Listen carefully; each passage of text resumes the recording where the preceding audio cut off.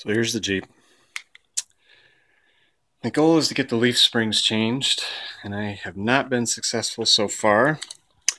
But I thought today we would start by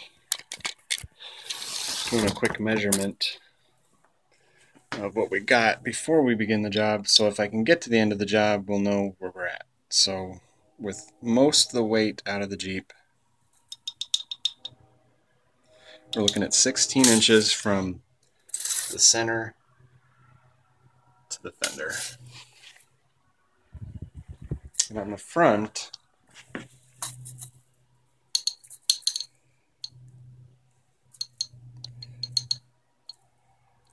we're dealing with about 18 and a half, maybe 18. So what we got is low in the back. I got most of the weight out of the back, nothing big back there, and a little high in the front. So we're at least ½ inch high in the front, and we are a good solid inch low in the back. And so the HD springs we're putting on, it's the Dorman springs, $100 a piece. I'd be pretty surprised if we don't get an inch over stock, so they'll probably be sitting at 19 inches when I'm done, maybe, or maybe 18 inches. I think the back is supposed to sit at 17, so if it's 16 now, it should probably be up to 17 and then maybe 18, because they're an inch over stock. But first things first, get things jacked up, get some wheels off, take a look. Alright, so we're about 20 minutes in. Got some tools out. I got the Jeep jacked up by the frame rails. You can see that.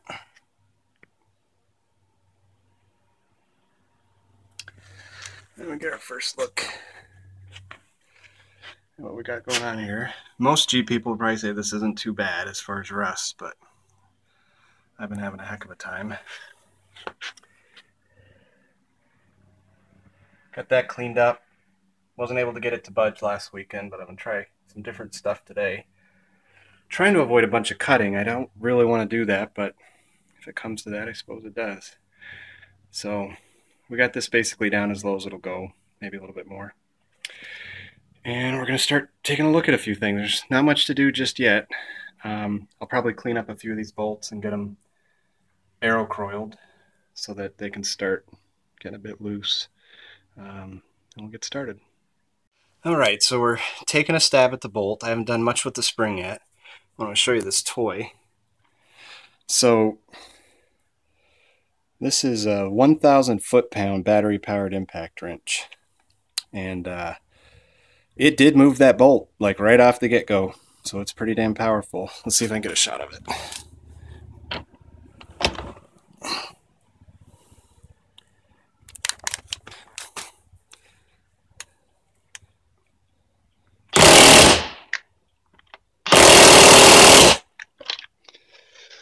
But it is loud. So what I got to do is bang on that spring a little, and so that I can get in there and try to get some heat. We get a nice little rust shower. Let's see if I can get a better angle.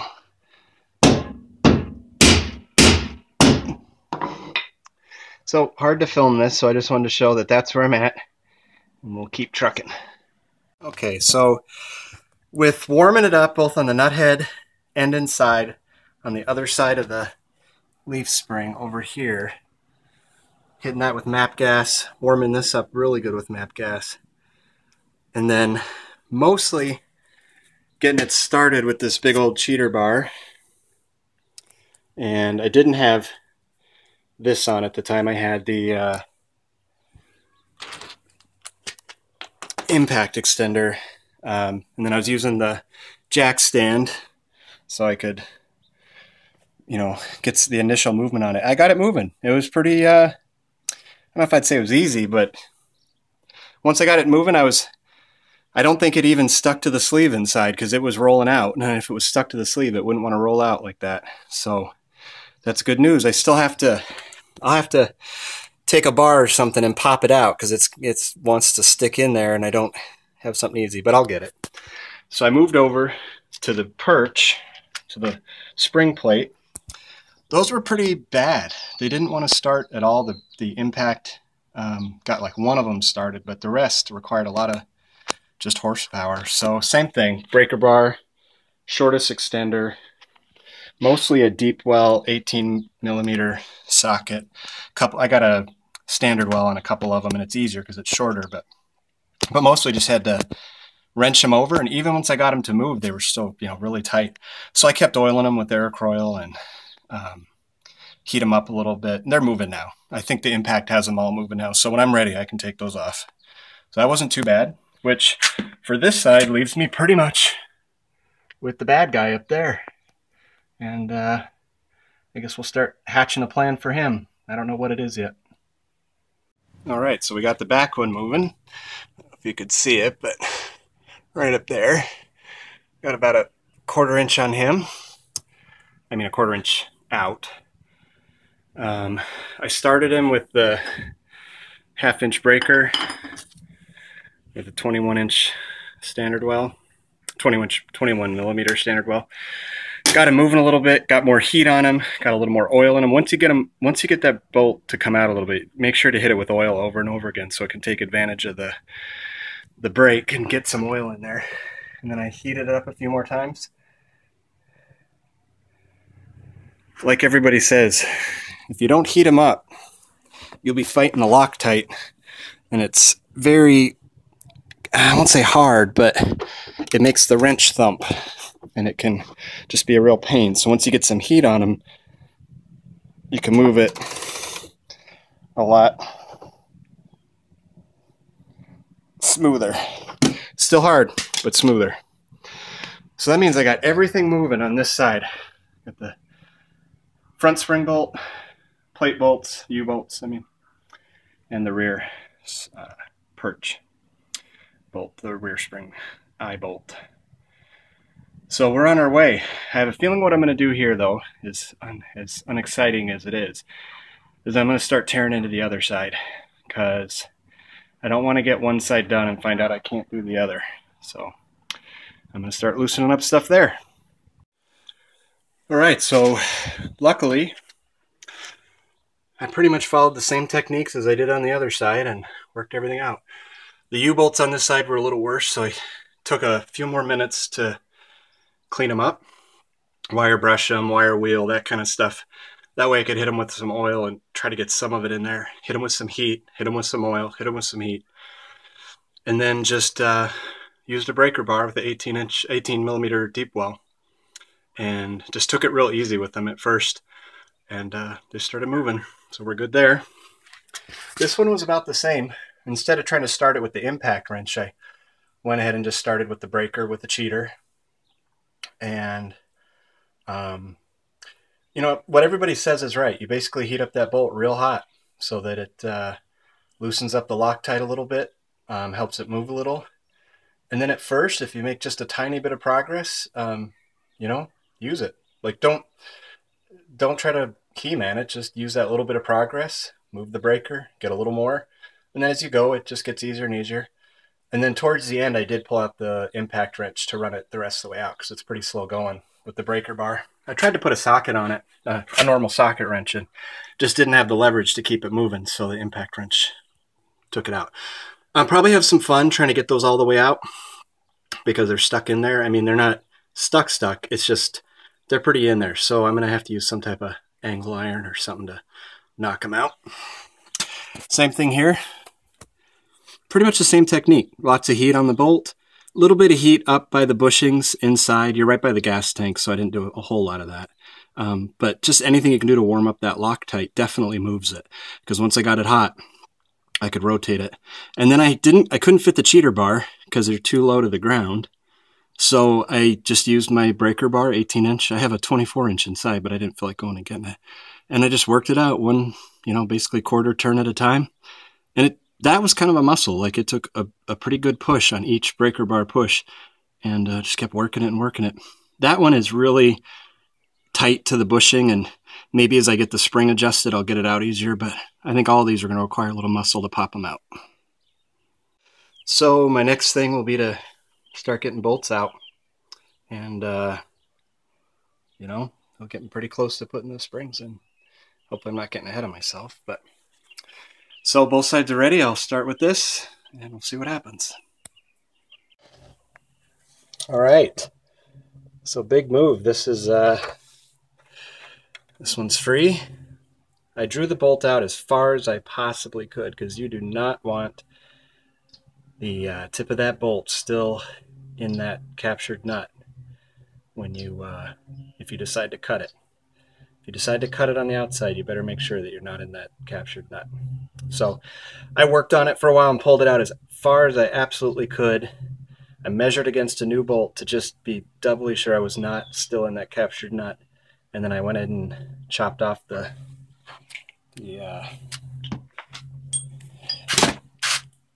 bolt. I did that with a Dremel and it took about 10 minutes. It was not too bad at all. And then I made sure to taper that a little bit. I know it seems like a little detail, but I tapered it a bit so that it would slide down and not catch. And so that paid off because it came out pretty easy. This I had taken off without too much stress. And once I beat on the spring a little bit, I was able to take that one out by hand. So that wasn't too bad at all.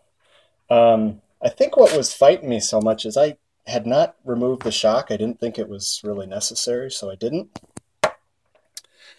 But I released it, and then I realized I could go down a lot lower. So I think that is definitely something you got to do. So that spring is free. Woo!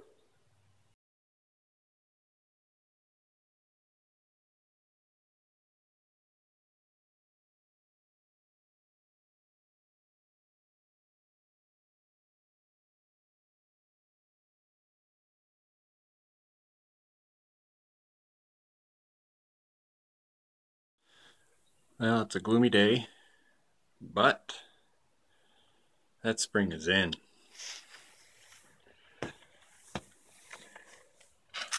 So leaf plate, not too bad at all. So far that's the only one I had to cut out. Not a full cut though, just getting the bolt out. And not too bad.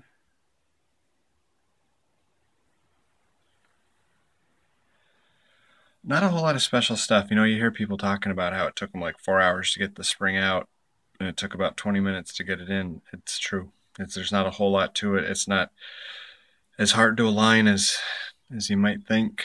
I think I loosely put in the plate so that I could move the ends a little bit, but it was pretty easy to align. I think I'd use a crowbar or something there to, you know, move it down a little bit and then eventually get the... And then I was really gentle when I ran the bolts in. Gentle maybe isn't the right word, but you want to be careful not to cross thread those things if they're at a weird angle. So I just kept moving the thing until I could, you know, sense that it was going in normally. And I didn't overdo it. All right, so first order of business today is we have the spring ready to come out, but I do have one problem to solve, which is I got to get these guys out. And that proved to be kind of a pain in the butt yesterday. I ended up cutting one out, which I think I should not have done. I don't think it was necessary. And I thought I had lots of extra bolts, but this is what sucks. The bolts I ordered are not at all a match for the leaf spring bolts, even though they said they were. So, but luckily the shackles I bought came with new bolts on it, and I got enough to reuse here, and the bolts are in really good condition when I pull them out. So I'll just have to be careful not to ruin any bolts today, and we'll be good. And let's get this guy out of here. Oh. So I read somewhere that this pickle fork might help get him out, so that's what I'm going to do. Fingers crossed. So I just want to show this trick. Take a pair of vice grips to cause resistance, and then just use a pickle fork while you're spinning it to pull it out. It's working. A little slow, but it's working, and I'll have it out in a minute. I just wanted to show that trick. The vice grips is just because once you have it out so far, you got nothing to pickle fork against. Well, I had a suspicion this one was busted in there, and sure enough, that would explain the occasional clank I was getting back there. So kind of a pain to get that bolt out, but I just worked it out a little bit at a time with the pickle fork. All right, so what a pain this guy has been. He's stuck on the sleeve, and I just pickle forked it and cold chiseled the seam on the sleeve. Could barely get it to open up. But the good news is I have it backed off far enough that it's not in the other side at all. So now I'm made sure I had enough bolts. I'm going to make sure again, because you do not want to cut a bolt and find out you don't have enough. So I'm getting ready to cut him out. And you know, you could use a 4-inch grinder or something, but you know what's funny is this little Dremel can take care of those bolts in about 3 minutes. It's pretty cool. So very easy to get in there with them. So that's what I'm going to do. I'm going to chop that bolt off, and then the spring will be out. This one has been the hardest bolt on the Jeep. So what a pain. Well, the spring is out. Once I got that bolt chopped, it fell right out. So, but you better make sure you have that bolt out as far as you can. So the Dremel would not fit in there at all. So I ended up using a 4-inch angle grinder, and it cut through it really fast. So much for the Dremel. All right, so the right side is in. All tied up. Nothing's torqued down yet. I'll wait till we can lift the whole thing. So I put in my new bumpers. They're a little tall, but my ride should be a little tall right now. So I'm going to leave them how they are, and then I'll cut them down if I have to. So the only bolt that I lost and snapped in the whole job is one of those bumper bolts on the other side. And I was going so easy with it too. I guess it was its time. So I get to drill that out. Maybe I can easy out it or something like that.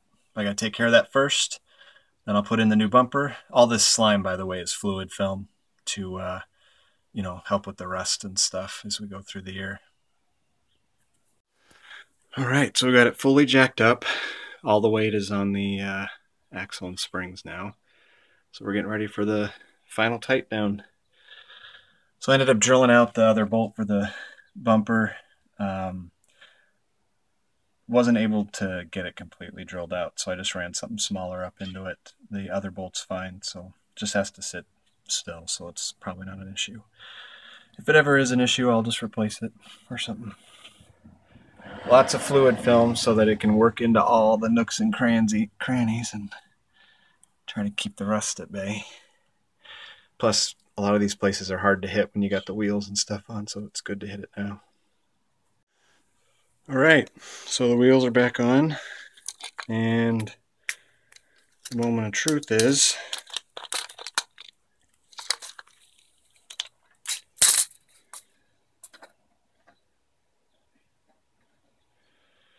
now it's hard to do this on camera, so I already did it by hand, but it's exactly 19 inches, which is exactly what the Dorman springs promised, which would be 1 over stock. So I was at 16, so I was too low, 2 inches low. 18 would have been original, and 1 over would be 19. So 19 in the back it is, and they're both exactly 19. So both springs are doing exactly what they should. So pretty much the job is done. This is a one-day job, really, if you can start early in the morning and work hard. Took me about 1.5 days because it's a really noisy job, and I live in a quiet neighborhood. So there you have it. So it's all done, 19 inches on the back, and you can definitely see it sitting higher. Is the Jeep all lifted up, Sam?